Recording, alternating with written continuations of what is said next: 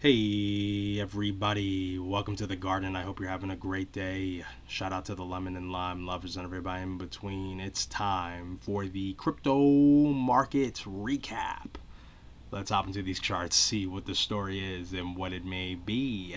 And remember, if you're interested in any of the services I provide, please check the links in the description below for both the Patreon and Discord. Okay, so what are we going to be looking at today? Of course, we're going to be looking at Bitcoin. We'll also be looking at Avalanche, Ethereum, Solana, and Link, as we are still long these positions. Even after yesterday, we are still long these positions. And we're going to go into exactly what I'm seeing happening from yesterday and what I see happening in the near future. Okay, and why I'm also still pretty bullish. You're going to hear that I haven't really changed my tune, and there's a good reason for it. Okay, so let's start with Bitcoin so I can make that clear. So on one of my recaps, I want to say the one before last, I was talking about, as we were breaking out of this structure, this consolidation, that hey, we are breaking above this pivot level here, okay, and we had a closure above it. But what is my definition of a breakout? So if you've been following me for quite a while, you should know I repeat this ad nauseum. So my apologies, I'm going to do it again. A breakout for me is that you have a daily candle break above a level, and then the following daily candle needs to close above the high of that last daily candle. And what did we get? Not that. All right, we got a beautiful beginning breakout formation on the 30th of May, and then May 31st we had, we were actually showing signs of breaking above the high, and we actually did break above the high, but we ended up closing well below it at 31,781. And it was starting, in my opinion, what looked to be a consolidation, a bullish consolidation here, okay? But the market had another idea, sold right into that major support zone again at 30,000 to 28,900. So we came right back into it. Currently, we're holding it.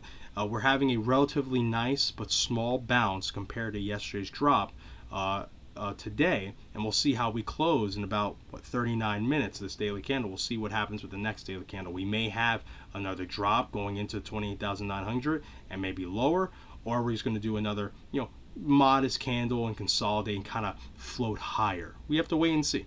All right, but I'm going to explain exactly what my bias is still. I'm still bullish. I'm going to explain why. One, we have no evidence that we're breaking bearish. It's not there yet. We don't have it yet. We do have an attack on the zone again, but we can't actually infer that it's going to break yet until it actually starts showing signs of breaking.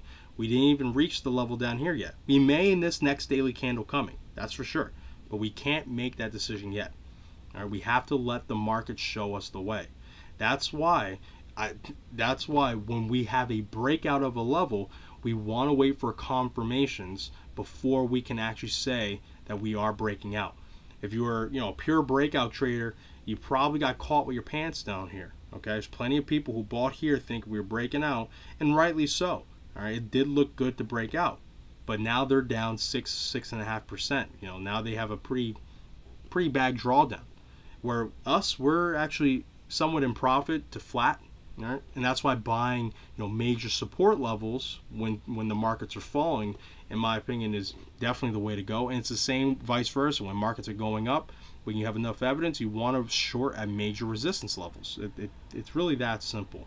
Okay, it keeps you in the most high probability level, high probability trades to at least be break even or in profit at any given time. All right. So now we're currently in a waiting game. And the only thing I can say about this candle here, it does infer possibly, if we do have a sideways consolidation from here, let's just say going into the end of this coming weekend, we may have a really, really long consolidation here, guys. All right, what I'm talking about, really long. And what that means is if we do have a long consolidation, holding above this zone kind of like this, then the probabilities of us coming lower to test this bottom wick level here becomes very likely. Okay, whether we break it or not, well, we have to wait and see, but that becomes very likely the longer we consolidate here. All right, and if we do hold this level and we start coming back up towards here and we just keep we're really going to be going into a really long consolidation that probably would take up the entire summer. That to me is the most improbable path, but we do have to look at it as a possibility. To me, the most probable path even now is to the upside, going towards 33 or 34,000, especially now that if you observe what's going on with the social medias and the general crypto population, they're very bearish, even though this candle didn't change the structure at all. And most altcoins, their structure didn't change either. And some of these dropped 10, 20%, and the structure is still relatively the same as it was when it went up 5, 8, 10% the day before the drop. So you have a lot of really overly bearish people, screaming pretty much. All right, and that's, again, a clear sign that we're likely going to go up a bit more before we have another major drop. And then if we do have a drop, this is the second most likely path, that we do break down towards 26,500 and probably break it pretty quickly. Okay, if this level is going to break, it's going to break very, very fast. It's very unlikely for there to be a major consolidation above it and then break. It'll probably just burst on through and then consolidate below it, significantly below it, somewhere around 25,500, before it may come back up to test this general area and then go lower, or maybe even all the way back. It could go all the way back up towards 29,000 and then go lower. Okay, so like that is definitely in the cards. This is more likely than a major long consolidation here. Okay, it's definitely more likely to break down, but it's still most likely of all the pathways to break up. All right, and if we do break up, I'm still in the camp that we probably will have a bullish consolidation here and then break out even higher. Okay, but again, we just have to wait and see. We don't have all the answers yet. We were showing evidence of possibly starting that move towards the blue line on the 30th of May, but the markets had a different view. And honestly, when you see price action like this, it's pretty similar to this. It's usually the market maker catching longs and then also catching shorts. So this is going to be a big, as it has been, big washing machine here. Okay. Again, people getting caught breaking out, trying to play breakout longs, and then people trying to play breakout shorts right here. So it's nonstop catching the short-term trader who when I say short-term trader, there are plenty who know what they're doing, but most don't. And they're getting caught really bad. They're getting washed around here. And us, well, we're just sitting and enjoying the show for the most part. But we'll see how this goes. I'm still, my bias is bullish. Nothing's really changed for me. My targets are still the same, 33,000 to 34,000.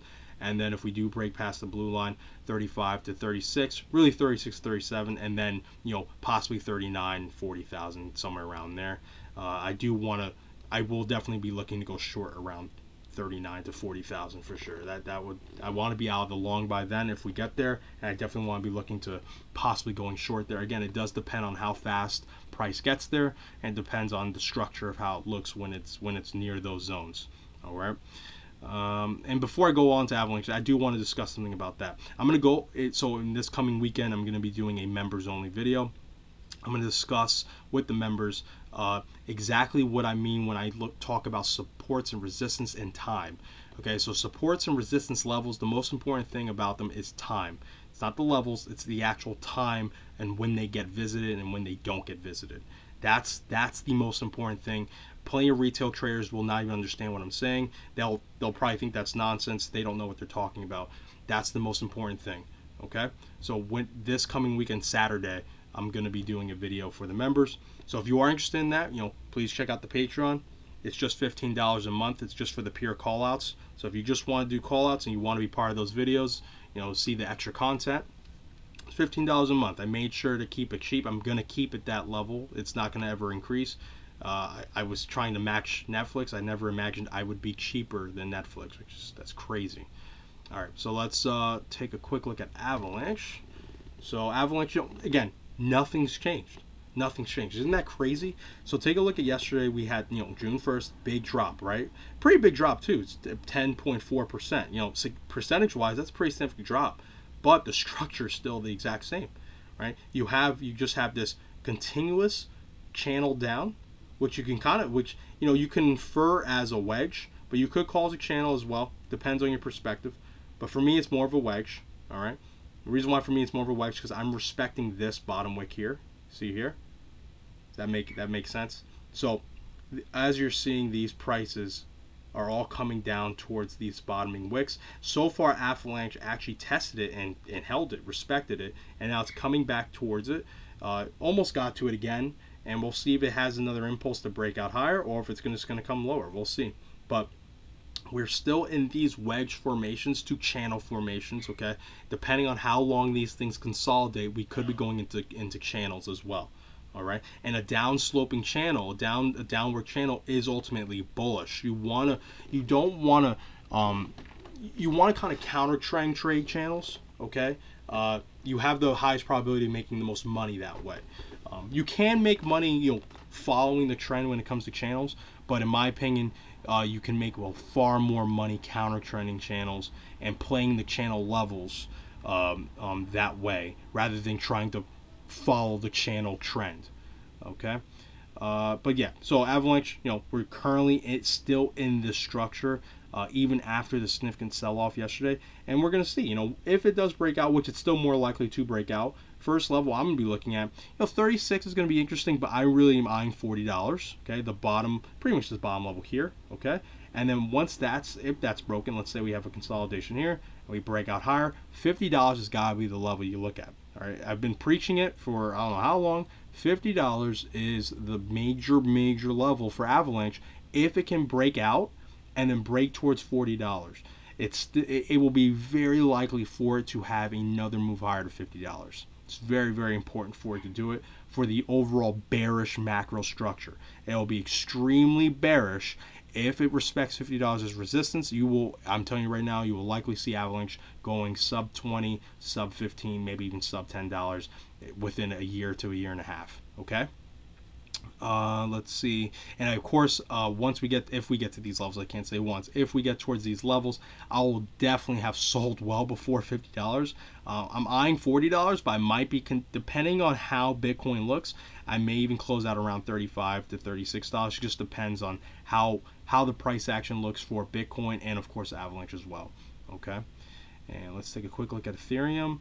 Ethereum, I will say this, out of all the coins that we're in, definitely the weakest of them all. Okay, definitely the weakest of them all.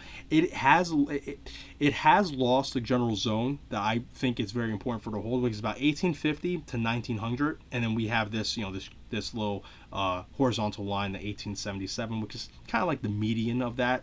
And it did lose that level, and it's currently under the 1850 level, but we're talking about 10 bucks right now.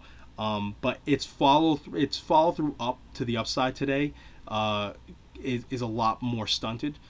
So it is a little bit more bearish compared to Bitcoin and the other altcoins.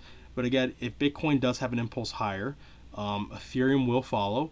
But if it does have a consolidation that really doesn't show much follow through in these next coming days, so let's just say Bitcoin stays where it is for the next 2-3 days, but the altcoins are floating higher and Ethereum doesn't.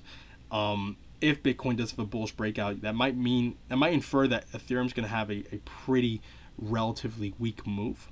All right, so we do want to keep that in mind, but my targets are still the same as of now. 2,000 of course, and then 2,300. Okay, 2,300 is still the level I'm eyeing. But we are starting to see more evidence of a this downsloping channel, downsloping wedge, I would say. Again, I'm leaning towards wedges. All right, I'm leaning towards wedges, but you could look at it as a channel. But this to me looks like the structure. Okay, hopefully it makes sense. If it doesn't make sense, please DM me or ask me on the Discord. I'm always open for questions. Okay. All right, let's take a quick look at Solana. I'm not going to go over the levels I'm targeting to add on too much because the Patreon members should know. I'm not going to go over that too much because these are positions for the Patreon members. They know exactly when we got in and when we're planning to get out, and our add-on levels. So I won't go over that too much. I will generally, as you're seeing, talk about the levels I'm eyeing to sell. And I'll also generally give my thoughts on possible short entries because, even though if you're not a Patreon member, I do want you to know my thinking. So, if I'm saying, for example, Solana might get to $75, know that I will be looking to possibly going short there. Of course, though, it does depend on the timing.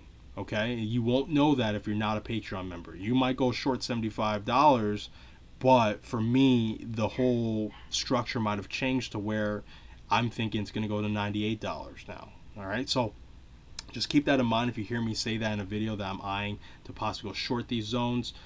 It's true right now, but it might change if we have a major bull flag forming under there, right? Because then you don't want to really go short here. Only that's just a recipe for a disaster. When you see something like that, you want to push your target higher, right? So in this case, it'd be like a $90. Okay, so hopefully that makes sense. Again, if it doesn't, just let me know, and I'll try and make it clear. So Solana, again, as we can see, descending down, really respecting this trend line lower. And again, this wedge pattern looks pretty clear, right? It didn't get all the way down towards the bottom of this wick, but it is testing out this $38.10 level. And I was actually really tempted to buy here. I actually put an order at $38 flat, and of course it was 10 cents off. So we were going to add on here, but unfortunately we just missed it. Now I definitely won't be adding on. So if this next daily candle, which opens up in about 25 minutes, starts selling off, I'm not going to be looking to add on there. At least I don't think I am. I shouldn't say anything in absolutes. Most of the time I do change my mind, but again, the timing matters for a lot of things. And if it was going to come to $38, it would have been this candle. We may have a little bit more floaty action towards the top here going into the next daily candle. We'll see. But I do like this. I like this pattern overall. Very similar to all these altcoins. Again, that was another reason as to why I didn't do a video yesterday. Nothing really changed, even with that significant sell-off. Nothing really changed, which is crazy, because these were some significant drops percentage-wise. This is almost a 12.5% drop, and yet it didn't really change the consolidation here, did it? Pretty nuts. All right, and again, my target for Solana, I think Solana potentially can be the best mover percentage-wise. I am eyeing first $60. This level here at $58 to $57, this little pivot here might be something. I'll have to look, but $60 looks more likely. And then if that breaks, look for $75 to $82. And like this is a very powerful level. I wouldn't, if it breaks $60, it becomes very likely it gets towards at least $75. We're talking about very, very likely. Okay, let's take a quick look at Link. So Link out of Link again. I like how Link looks personally. It's definitely more neutral compared to a lot of the other coins that we're looking at. But I do like its price action. I find that Link is in a very clean consolidation. I do think Link is likely going to get to at least $8.50, but most likely $9 and maybe even $9.50, $9.80 towards this blue line here. Link looks really good. It's gotten nowhere near its bottom wick. So Link is showing some pretty decent strength. Okay, compared to a lot, as we saw with all these other coins, Link's bottom wick has not been challenged really at all yet. It will eventually, in my opinion. I still think that crypto is going to go down lower. I just don't think in the short term it will. I think we are going to see more upside. And Link is definitely showing some relative strength. So if it does break out from here, you're going to at least likely see $8.50, and then towards the blue line here, $9 to maybe even $10. Depends on how quickly it gets here. Okay, and I think that's it for today. I'm not going to go over any other coins. Again, they all look extremely similar. So and they're all going to ride and die with Bitcoin, right? It's like Bitcoin is showing the way, and so far Bitcoin is still holding this major level, and we can't really infer anything beyond that. The resistance zone here is still here, and the support zone is still here. Nothing has really changed, and we're just going to sit in our position. And currently, I think we're slightly in the green to flat. All right, and I'm sure if this next daily candle opens up, we may see some more downside. And if we do start losing the 28,900 level, like I said before, then we should start looking into possibly testing the bottom wick here. All right, but again, it's going to depend on how price action comes into it, how fast, how slow. That all takes that all matters, and that all, you know, goes into the probabilities of whether a level gets held or not. All right. Okay, so I think that's it. Yeah. All right, everyone. Thanks for sitting with me. I tried to make this short and sweet. I'm sure I made this a little longer than it had to be, but hopefully my thinking's clear. Hopefully you're getting exactly what I'm seeing. And again, make sure to ask me any questions you have, whether personally, you know, through a DM or on the Discord. And if you are interested in the service, you know, take a quick look at the Patreon. Very cheap for the call outs. If you want, you know, tutorings, of course, you know, that's going to be a little bit more, but it's very good. It's very, very good. If you want a little bit more information on that, just DM me. I'm very transparent exactly what I'll do with you. And maybe if you know, let me know if you guys want. Maybe I'll do like a video on for everyone on Discord exactly my structure of a tutoring, of a session. Okay, all right. So everyone, remember, be patient, be vigilant, and be nimble. Love you guys. Take care. Bye.